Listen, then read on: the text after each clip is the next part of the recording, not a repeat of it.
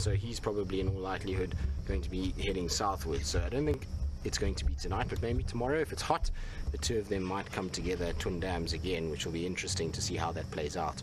But both boys are completely unscathed. Mr. P, you're asking if Thamba is totally independent. Mr. P, I'm not sure. From what we've seen, we haven't seen him with Thandi for quite some time now, so I have no idea. I don't know if Thandi's decided to leave him. Thandi's been very elusive of late. It's been difficult. What are you stalking?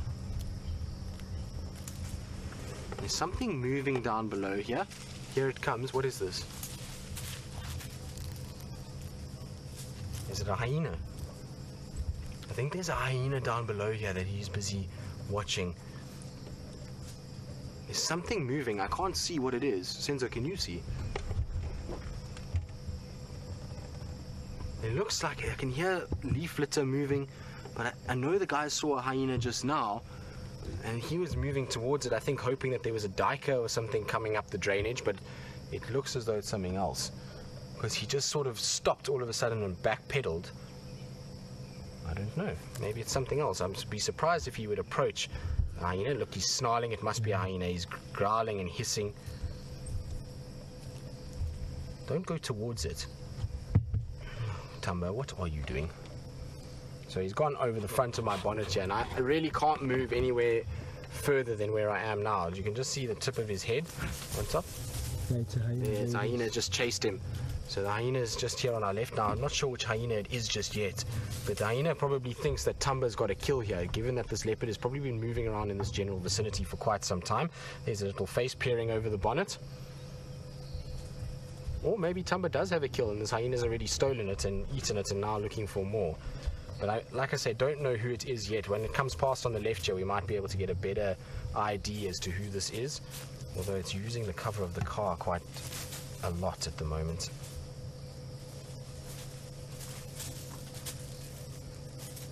So Lou says it looks like our bin raider, which would be Ribbon or Gwen, but I think I'm not 100% sure now. She's going to walk straight into Thamba. There goes Thamba running off. At least Thamba's going into a more open clearing. So hold on, this hyena is harassing Thamba, and I don't know if we're going to be able to keep up with Thamba at all. I'm trying to get out of here, but it's very difficult terrain to move fast, that's for sure. Just careful your head there, Senzo.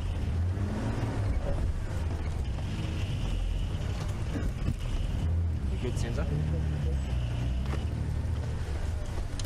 Just hope they don't go down into this drainage, because if they go into the drainage, for me it's going to be very difficult to follow them. I'm not going to be able to go in there, but let's just check earpiece. Yeah, earpiece is okay, because otherwise I'm going to get in big trouble if I then lose an earpiece. There goes the hyena again. I don't know where Thamba ran off to. He ran off this way. So I'm just going to try sneak through this little gap. Whether I'm going to be able to get this right, I'm not quite sure. Come on, Wendy. Small Wendy, small Wendy. There we go. Prism Echo, you say perhaps there's a kill in one of the trees. Maybe. The way this hyena is striding around, it could be possible. But don't forget that Thamba's been spending a lot of time here. I've been seeing his tracks every day for the last 4 days, and maybe this hyena just thinks because it's picking up so much scent of leopard that maybe it does have a kill. But it's striding off now northwards and into the bush, and we'll try and see if we can find Thamba again. I have a funny feeling Thamba's really run, and there's no sign of him. I can't see. Can you see him? Okay, so at least Senzo can see him. That's great news. But I'm surprised at how brave little Thamba was with that whole process, and how he kind of went towards the hyena and growled and hissed and stood his ground, which is really amazing to watch. I'm pretty impressed with the young lad.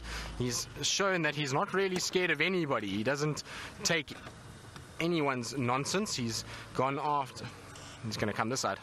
Okay, so we're just going to park here in front so we can see him coming out. So he seems as though he doesn't take anybody's nonsense. He seems to be alright to go after. He walked up to Hasana. Even though he played submissive, he still walked straight towards Hasana and wasn't in any way fussed by him. But that's a beautiful view there. Now sit on top here for us. There we go. How's that? Thank you, buddy. So he's sitting perfectly on top, exactly the way we wanted him to. So I'm just going to change the lighting so we have a bit more of a floodlight, and that makes it a lot easier, and I don't have to have such a bright light on him, and we can see him nice and clearly. But how beautiful is that? You can't ask for much more when you want to see a leopard than an open little mound, and in this thicket he has chosen the best spot for us to watch him. Thank you very much.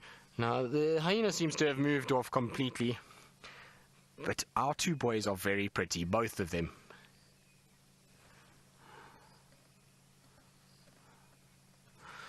Proud cat mama, depends on the mom.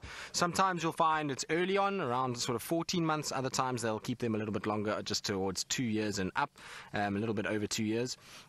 Generally, though, it's between 14 months and 2 years that we see cats going off on their own and becoming independent.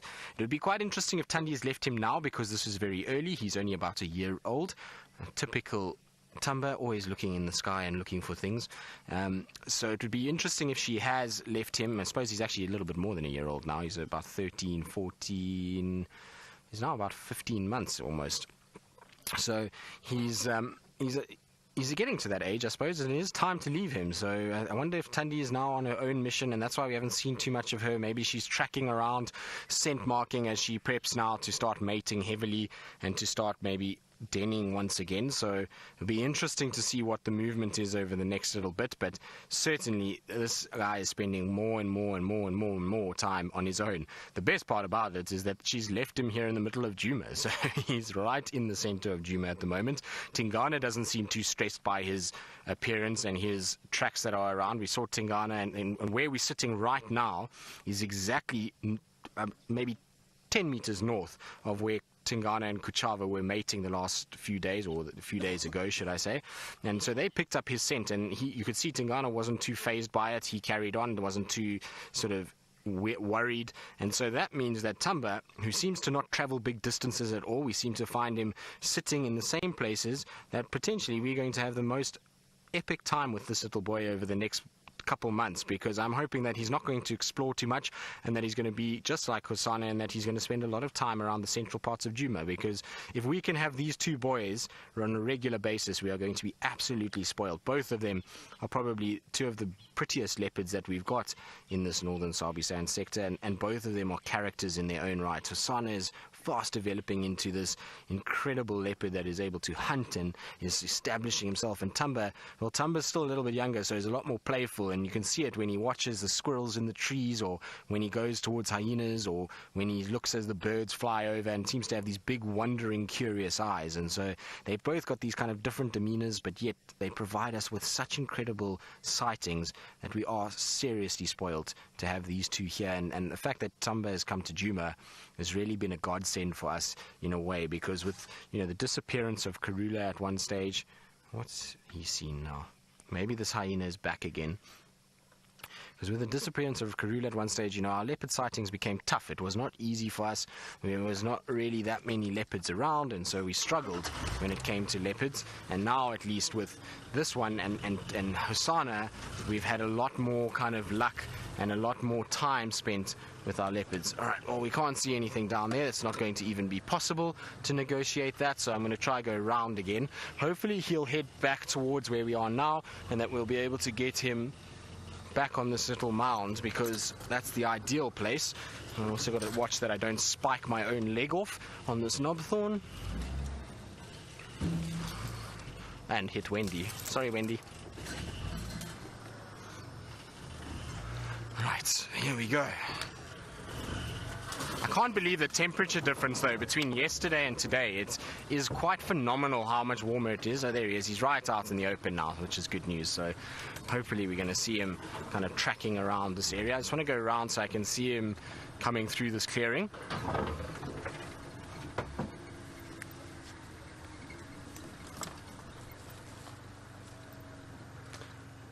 Philip, you're asking, is a lone hyena representative of more hyenas being nearby, or how common is it to have just one lone hyena?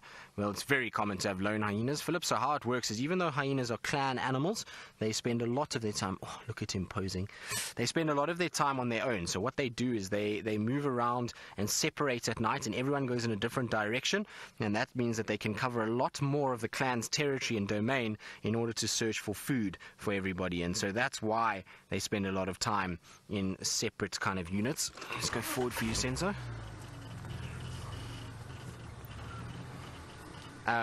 And so it's very, very common to see them on their own like this. It's really not that uncommon to see a hyena by himself and to watch them move around on their own. I just want to scan around in case there's maybe something he's stalking. I don't see anything at this stage. Poor Tumba, though, has been harassed by hyenas this week. He made his first impala kill a few days ago, and hyenas unfortunately stole it. So I feel sorry for him in a way, because unfortunately that was his first big kill that we know of, and they seem to be still harassing him. And this is what happens when they stay in the same place for some time. Hyenas almost get expectant that there is food, and that's why they then come and harass and check around and walk around this area to try and find it. It also means that if he does make a kill, hyenas are generally quite close by, and then they're going to try and come at him and try and actually steal it away. So he needs to move a little bit more than what he is at the moment. He seems to be moving within, I would say, not even a 500-meter squared grid or block. So he needs a lot more kind of movement, and it's no wonder we didn't spot him up here. If you have a look at this vegetation behind him, so there's a very dense, thick wall of vegetation, all of this. Just on the other side of that, if I peer through these branches, in some places I can just see the sand of the Mulawati. So even if he was lying 50 meters, or not even 20 meters from the Mulawati drainage, you will never see him if he's lying up here. And just that's the thing, is that so this morning we saw his tracks, and I just had to follow them a little bit further, and we would have found him as well. So it's okay. Made it better for this afternoon. Make up for this morning. 2 leopards, we can even it out and make it 1-1. And at least it continues our run on Djuma for another day with cats. So we're now broken the unlucky 13. Tomorrow will be day 14 that we will try and find cats. And with Tumba being where he is right now, I'm pretty certain he's going to be somewhere in this general vicinity. I highly doubt he's going to move too far from where he is now. I don't think, unless Tundi comes here and drags him to a kill, which I doubt, given that she hasn't done that in the last week, then I think we're in for Tumba being exactly where he is now.